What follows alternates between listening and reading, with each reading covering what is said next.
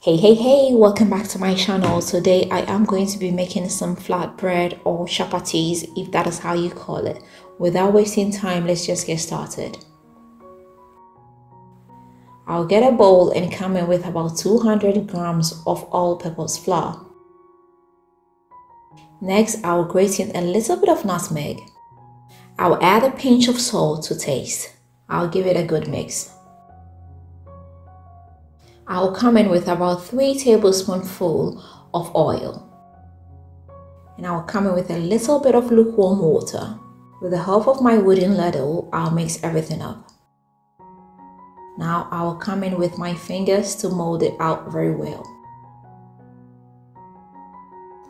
I'll cover this up with a plastic wrap and leave it alone for about 30 minutes to 1 hour. So it's been after an hour and this is what we have here. I'll just divide them into smaller pieces.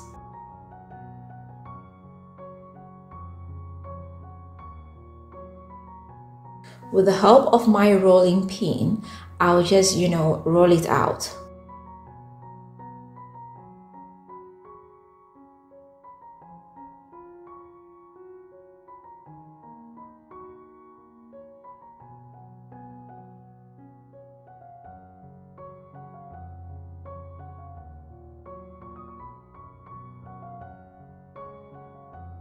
So after rolling everything, this is what we have here. Now I'll put a heavy iron pan on fire. And when it's warm, I'll drop in my chapatis. I'll let it cook on one side, then flip it over and cook the other side as well.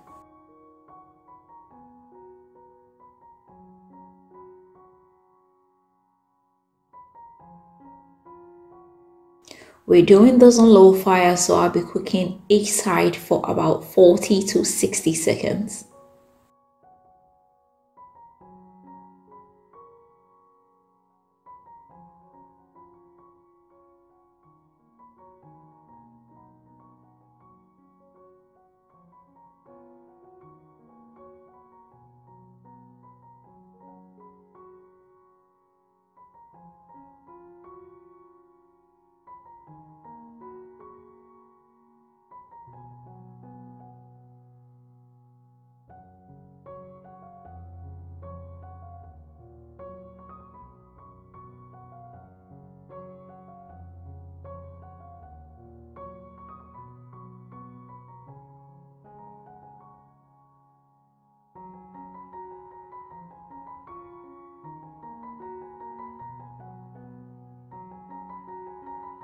When I get them out, I'll put them in a nice clean napkin.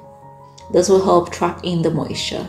So after everything, this is what we have here. Look how soft they are. You can eat this with your minced meat or with vegetables inside. They are so flexible and they don't break. So you can roll them up if you want to.